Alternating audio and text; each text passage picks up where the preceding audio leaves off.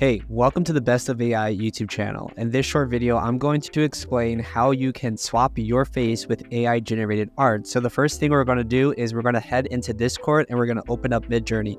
If you don't have a Midjourney account, you're going to need one. It's $10 a month, I believe, but I believe you can do this with a free account as well. So you can test it out on a free plan. All right, so let's go into our Discord. Let's open this up. And what I'm going to do is I'm going to add a new app. So I'm going to put a link in the description down below. And what you're going to do is you're going to create a new server by clicking on add server. I'm going to click on create my own. And I'm just going to say it's for me. And I'm just going to say this is YouTube demo server. Then I'm going to click on create. Now we have our new server here. And what we're going to do is you're going to click that link in the description. And that's going to bring you to this tool called InSwapper. Okay. And what you'll be able to do with this, like I said, is swap the AI generated face with your face. So once you click on that link, it's going to ask you what server do you want to add this bot to. If you don't see it, just click on refresh and then it should show up. So here we go, YouTube demo. I'm going to click on continue. I'm going to click on authorize and it's just going to say, are you a human? I am. And then you're done. After you're done, you're going to go back into Discord. And now we have our new server here with that bot added. And what we're going to do is go to the Midjourney server. So in my case, I have a private one here. So what I'm going to do is I'm just going to click on this. For you, though, you would just go to Midjourney in your Discord, and then you just do the same process that I'm going to do. But you just click on this, go to profile, and you click on add to server. And then you want to select the server that you want to add this Midjourney bot to. So I'm going to click on the YouTube demo server that I just set up. And this is actually a good note that if you don't have a private server for your Midjourney images, I highly recommend that you do that. So you would do the same process. So you would create a server, and then when you go into Midjourney here on the right-hand side, just do the same thing, go to profile, add to server, and then you would add it to that private server. But in our case, I already have this added, so I'm just going to go back to here. And now we have inside Faceswap and Midjourney in this private server. So what we can do at this point is we can actually start generating some images, and I can show you the process of swapping out your face with the images that are generated. But before we do that, what you need to do is you need to hit the slash button, and we actually need to save ID. So you see here, save ID. And what you're going to do is give it a name. So you can say whatever your name is. I'm just going to say me.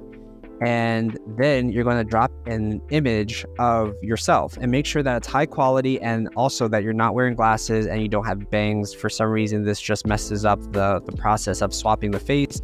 So as long as you have a pretty high quality image, all I did was I took my iPhone and just took a picture of myself, a front facing picture of myself, and then just uploaded that, and it seemed to work pretty well. So you don't really need like, you know, a professional photo.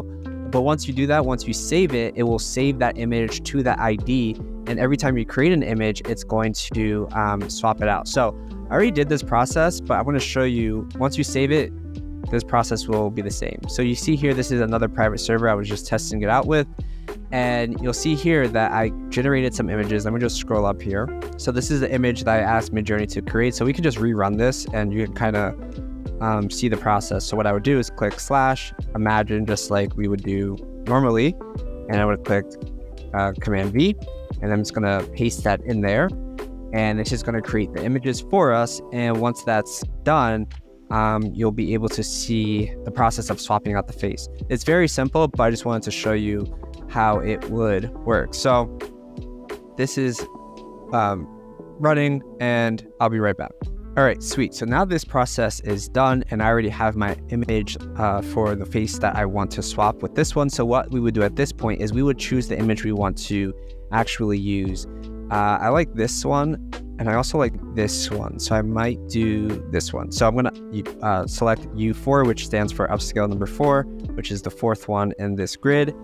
And it's going to basically just make a high-res image of that one. And after that, what you want to do is click on these 3 dots, which is the more option, and then go to apps, and then you'll see InSwapper. So you want to click on that, and now that is going to activate the face swap on this image. And there you go. So that's me, AI me, just from that one image that I gave it, and it basically swapped out this AI generated image with my face. And you can run this for as many prompts as you want and just kind of play around with it, create the images, you know, kind of that similar to your likeness, and you get a pretty good result. So that's how you're able to quickly swap out the faces of AI generated images with your face.